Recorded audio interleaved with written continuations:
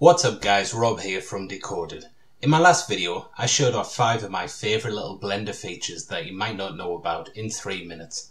That video got a really good response. A lot of people said they found it very helpful, so I thought I would follow up with another 5 of my favourite features. Once again, we're going to do it in about 3 minutes, so let's get started. Okay, so the first feature I want to show you here is an improvement to how you use Booleans. If you have an object like this monkey mesh and you apply a Boolean to it, and you want to remove this cube. The problem is that when we move the cube into place, we can't really see what the shape is going to cut out like until we've already applied the modifier, and if it's not right we have to remove it and do the whole thing again. Well, what we can do instead is we can select this cube, go to the object panel, and underneath viewport display, if we change this from solid to bounds, then we can see exactly what the cutout's going to look like. We can also move it and get an image in real time of exactly how this is going to cut out.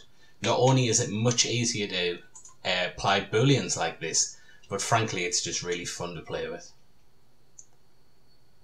My second tip is for isolating objects in the viewport.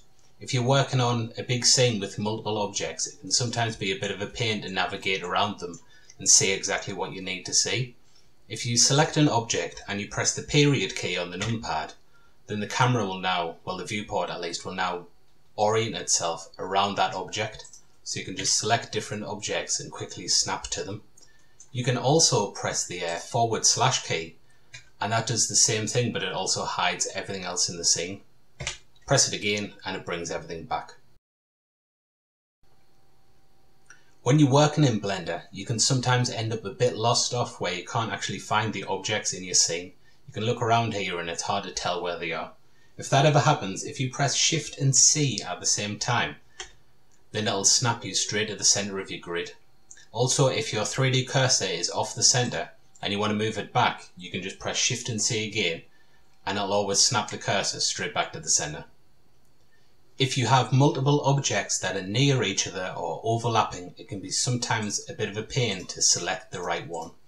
If you hold down the Alt button while you left click, then Blender will show you a list of all the objects it thinks you might be trying to select.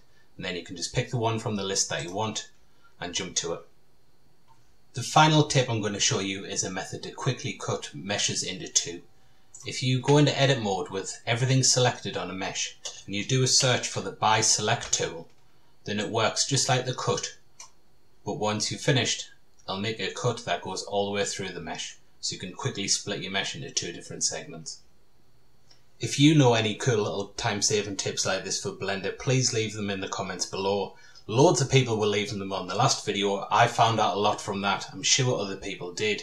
Also, if you'd like to get access to exclusive materials, assets and tutorials, or you just want to support this channel, please consider subscribing to my Patreon. I'll leave a link to that in the bottom below so you can check that out. I'll also link the last video so you can have a look at that.